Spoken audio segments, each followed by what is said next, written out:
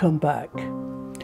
Now you probably know about this nuclear waste dome in the Marshall Islands in the Pacific.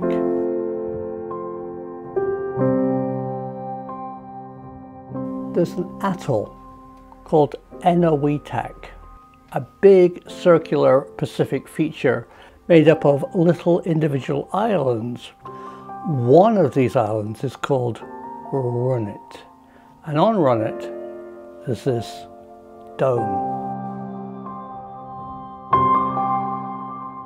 It was built to bury the nuclear test waste after the US had used the atoll for nuclear explosions in the 1950s and 60s.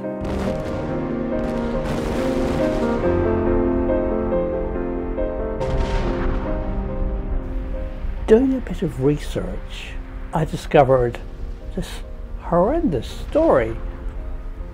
The concrete dome, which is 18 inches thick, is in the news right now because it's cracking, and also the atoll is under threat due to climate change and sea level rise. And in fact, in storm conditions, sea water will go right over this dome.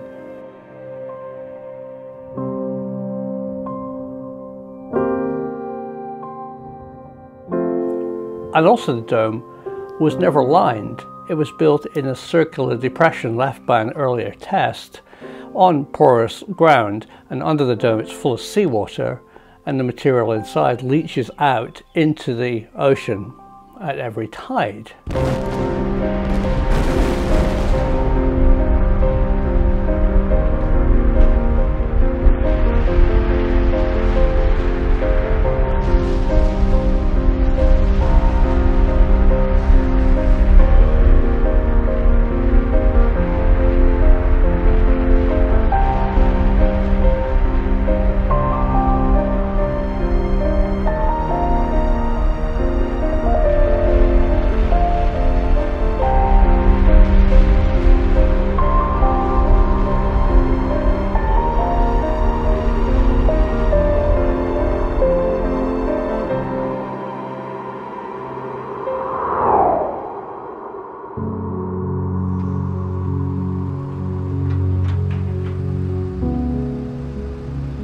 The dome was built in the 1970s by a group of US Army engineers who shoveled the waste into this round crater and then put an 18-inch thick concrete top on the dome.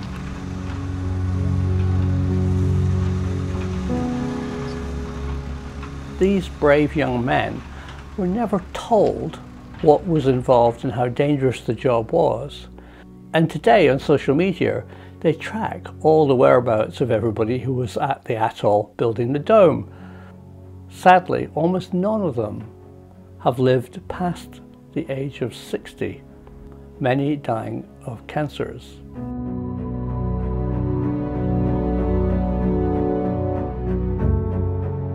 This is a dark and fascinating story from our nuclear heritage. But there was one part of it that didn't quite make sense to me, and I think today I can reveal something new, revealing and shocking about what's actually under the dome.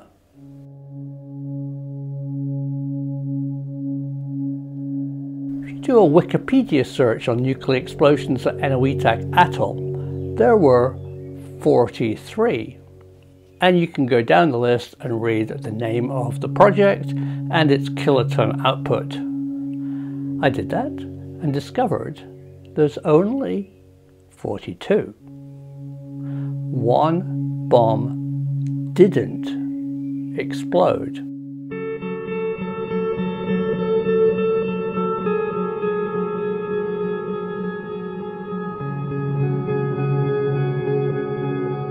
Well, I think it did explode.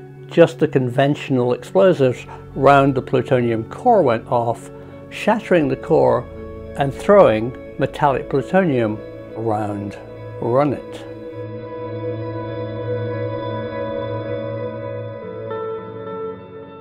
This now makes sense of an interview that I saw with one of the young soldiers who was there to clean it up.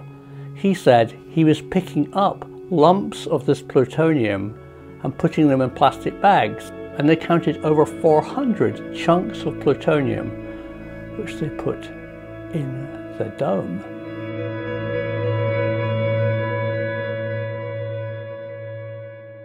Today the dome is cracking and sea level rise is inundating the whole of the atoll.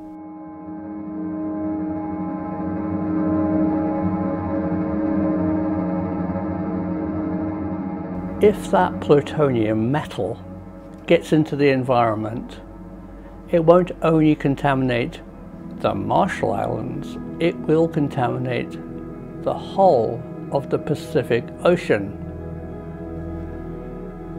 The poor people of the Marshall Islands have not only been contaminated with nuclear waste,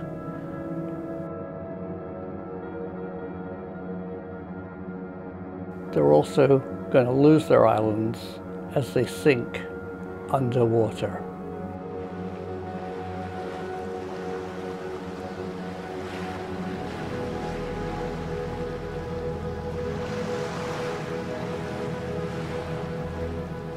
Sadly, the truth is out there.